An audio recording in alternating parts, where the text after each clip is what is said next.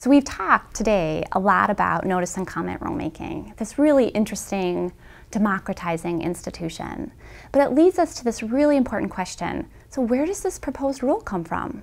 Where does this draft rule, which is often hundreds of pages, can be hundreds of pages long, filled with technical detail, where does this proposed rule come from?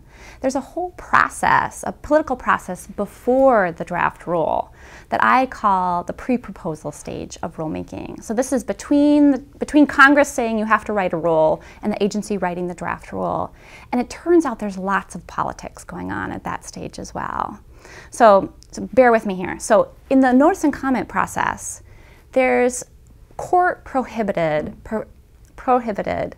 ex parte communications. And essentially that means that people that aren't participating by submitting regular comments can't just call up a regulator and let them know their opinion. They have to actually have their opinion docketed, put in the public file so it's transparent. So before the rule is promulgated, there's no such prohibition. And that encourages, and in fact it's well documented by case study research, agency officials contacting oftentimes regulated entities to find out what kind of information should go into this proposed rule.